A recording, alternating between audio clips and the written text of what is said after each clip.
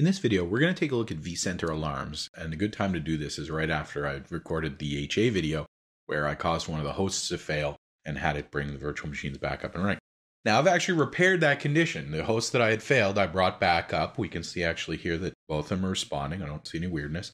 But if I take a look at the cluster object, it says I have a configuration issue, that it had initiated a failover. And it's pretty much telling me right there what's going on. But you see, I do have a warning icon there, and that's represented here. Not everything will make it there, however. So when an alarm occurs, we really should go over to the Alarms tab and see what's happening for it. So if I go to the cluster object, my Alarms tab, and it says there's a vSphere HA failover in progress. That's actually not true. There was an HA failover event in progress, but that's all done now. Because that's pretty serious, you probably want to investigate why that's happening. This alarm is going to stay. So what I can do is I can acknowledge the alarm and have it just kind of grayed out, and it'll record the fact that I acknowledged it, and it shows my username, and we can reasonably assume I'm now working this problem and trying to determine what happened and determine the cause and what the impact was and whether this is something that's likely to happen again. Treat that as the incident that it is. Of course, it may come back, but at least at this point we've acknowledged it. So that gives us a pretty good view of acknowledging and clearing an alarm, but there's many things that could occur in a complex vSphere environment that we probably want to be made aware of when they happen. In fact, we might even want to have the system take action for us when they happen. You'll see that we've got triggered alarms. We can also see definitions. So there's quite a few previously defined alarms within vCenter that we can attach to a cluster object in this case. And if we go over to a host and go to its Alarms tab, we can see various other things that, apply at the host level, and go to a virtual machine. We can see that we have different types of alarms that apply to virtual machines and so on. What we may want to do is go in and define our own alarms, or we may want to customize the alarms that already exist and change how they notify us or have it take action when that occurs. So I'm going to go all the way to the root of my vCenter. Not every alarm is going to roll up to every level. This is something to be aware of. I can define alarms from the root down, but not every alarm is going to go all the way up to the root object. Good idea to keep an eye on your environment, and a very good idea to set up notifications so that you do actually see them. These are not super well represented in the interface, and we also don't get that many details from these alarms when they are triggered. Data store usage on disk. Okay, I've got usage on NFS01. That's fairly straightforward, of course. Let's take a look at defining our own alarms. So if I right-click on the actual root of my vCenter object here, I could turn off alarm actions temporarily if I'm doing maintenance. But I'm going to go ahead and say add alarm. And you'll see that we actually have two types of alarms that we can define. Alarms that are associated to events. And when that event occurs, we're going to trigger the alarm, maybe a warning or an actual error, or also threshold-based alarms that we can specify a particular performance object. And when we go above or below it, then we notify for that. So let's take a look at the kind of things that we can do. My alarm name might be virtual machine alarm demo. I want to create an alarm for objects of the virtual machines type. Now in this case, I'm doing it at the root of vCenter, so it's really going to apply to all virtual machines recognized by this vCenter. But we can also go to an individual virtual machine and add one there, or we could go to a host and add one there that applies to virtual machines and so on.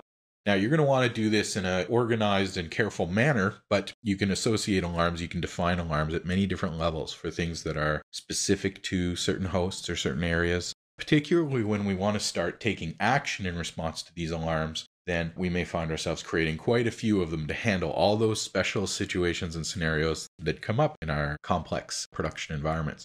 It's for virtual machines, and you'll see that we have an option for specific conditions, which is really performance type data, and also specific events. Let's take a look at the events first. So I'm just going to say monitor for specific events. Then if I go over to the triggers tab, we can actually specify what those events are that we're interested in. Now, it's interesting because we can actually specify that a combination of events will trigger an alarm, but any of those events independently won't.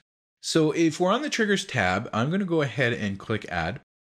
And you'll see that for all the different events that could occur for a virtual machine, and there's quite a lot of them, and more than what's already defined as being an actual alarm, then we can go in and define them here. So there are already alarms defined, and they go a certain distance. You probably want to modify those alarms to change their notification action and or any other actions you might want them to do. And then it's probably a good idea to go in and create a whole series of additional alarms for notifying you when various things occur. We actually really have to set alarms up on very specific conditions. for those sorts of things that we've identified as being significant to the operation of the service, we can easily go in and define those types of events that we already know are important parts of our support processes or our integration processes. There's just a ton of things in here to configure. So pick whatever event, and then we can set additional conditions under the advanced options here and actually test that specific fields within that event match specific patterns. So if there's data stores that are on iSCSI compared to Fibre Channel, maybe I've named them somehow with the word iSCSI in them or something like that. And we could go in and say, if it starts with or it ends with a particular value, then we want to trigger the alarm.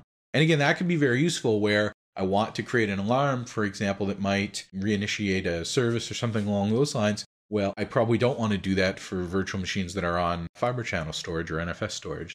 We could that way much more closely tailor our alarm responses without necessarily having to write a lot of those types of tests directly into maybe a script that I'm using to repair that condition and so on. You can even take that farther to things like Power Clients, and you may even be directly using your script to detect these alarm conditions and then take action, or we can just have the alarm take action and run a simple script. If we click over to the reporting tab, we can specify repeats and so on. Because this is just a reasonably simple event, we don't get those options. And if I go over to actions, we can specify when it goes from normal to warning mode, and then warning over to alert mode, and then alert back to warning, and warning back to okay, then what do we want to do at each one of those stages? So if I click add, we can have it send us an email. We can have it send out an SNMP notification trap if you're using an SNMP monitoring system like HP OpenView or something along those lines. We could have it run a command. So we can actually have it just go run something inside the virtual machine. Maybe that's a script. Power on or power off a virtual machine, suspend it, reset it, migrate it, and so on. Now, because these are virtual machine alarms, it's going to know automatically which virtual machine it needs to take that response in. That's pretty straightforward. However, depending on what you write in terms of scripts and so on, these scripts will be run inside the virtual machine, so it's not necessarily something that's going to work the same way as if that script was running on vCenter itself. And we may want to override this. So I could say if it goes from normal to warning, then I would like to be notified. If it goes from warning to alert, I want to be notified. If it's getting better, I want to be notified about that too. And we can have multiple responses if we want, as necessary, running multiple commands and so on. If we go back in there, you'll notice as well we have the option to do performance-based alarms or threshold-based alarms anyway. Back in the alarm settings dialog, and we'll see under alarm type, I've got monitor for specific conditions or states such as CPU usage, power state, and so on. So if we take a look over to the triggers, we can see it's a little bit different now, and we can specify a threshold and a time for it to be considered warning and also for alerts. So that gives us a pretty good idea of how we can configure alarms and some of the things that we can do. It's going to be up to you to take a look at your environment and look at what's significant. Anything related to network connectivity, data store connectivity, anything related to DRS automation, anything related to HA, that's all really important stuff, and you should at least have it notify you, even if you're not going to have it take action for you.